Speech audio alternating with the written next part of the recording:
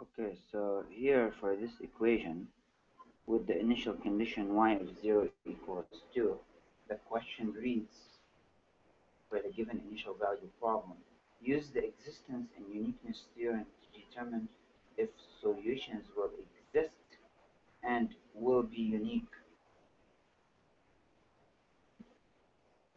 Okay? So we know this is continuous everywhere.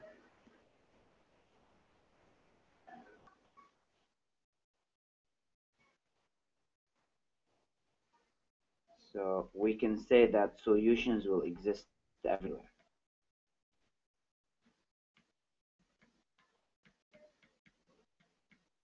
Okay? Everywhere for all xy. Okay? Now how about exist and unique? So now to use the exact and uniqueness theorem, we're going to say f is equal 5y minus 2 to the 3/5. So that makes partial f partial y is 3y minus 2 raised to the minus 2/5, which makes partial f partial y 3 over y minus 2 to the 2/5. Now, partial f partial y is not continuous along y equals 2. So perhaps solutions will exist and be unique everywhere except along y equals 2, according to the uniqueness and existence and uniqueness theorem.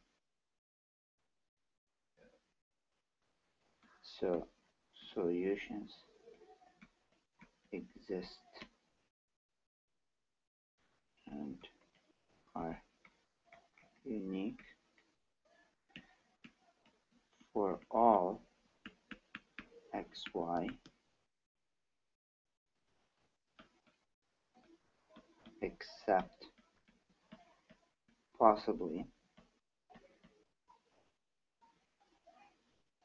along y equals 2, since the partial f partial y is not continuous along y equals 2. Okay, and now the question says, then solve the initial value problem to obtain an analytic solution and use this analytic solution to determine whether the solutions passing through y of 0 equals 2 will be unique. So now we need to verify. Okay, so now we're going to solve the initial value problem. Okay, so this is an easy separable one.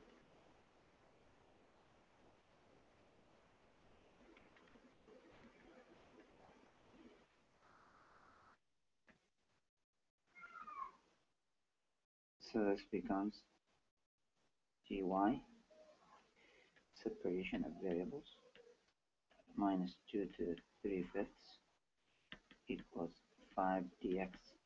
And now we can integrate both sides. And we will get, so we can pull this up to get y minus 2 raised to the minus 3/5 dy. Pull the 5 outside since it's a constant dx. And we can integrate this to be y minus 2 raised to the 2/5 multiplied by 5/2.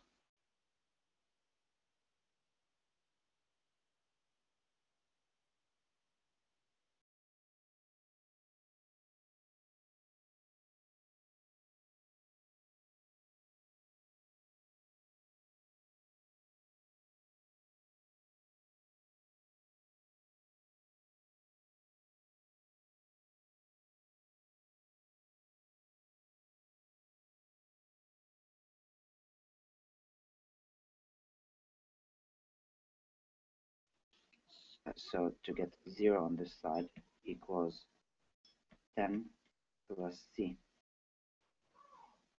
right?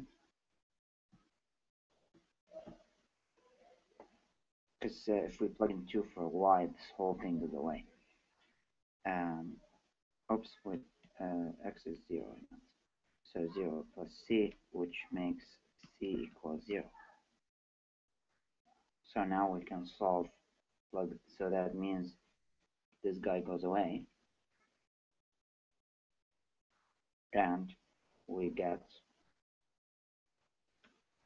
y minus 2 to the 2/5 equals 2x, because this 5 and this 5 would cancel out then after the c goes away. And we can raise both sides to the 5/2. So we would get y minus 2 equals 2 to the 5/2 x to the 5/2, which would give us y equals 2 to the 5/2, 32. Let's just keep it as 2x to the 5/2 plus 2. So this is the solution for the problem. Passing through 0, 2. After we plugged in the initial conditions.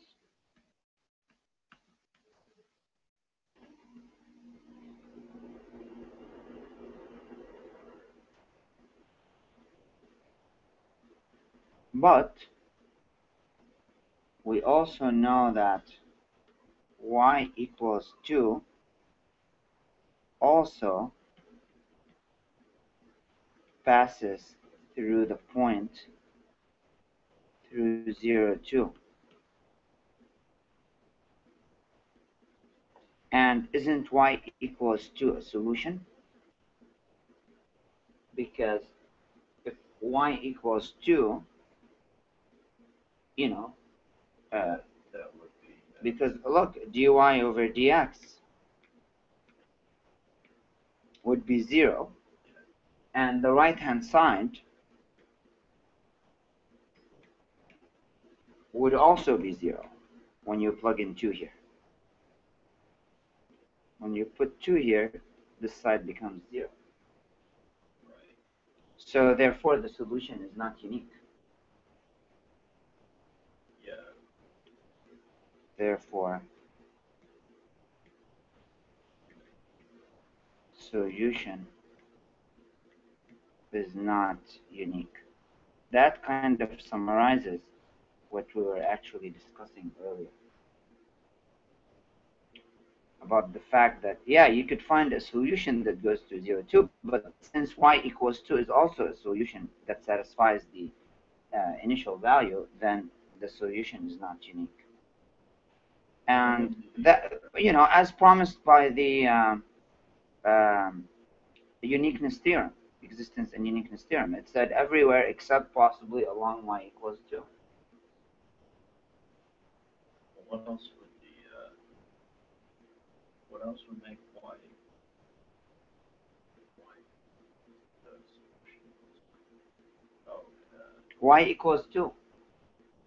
Yeah, I know. Other than that, would any, oh, there's other things that make it. Did you solve it? Continue solving it, you'll see.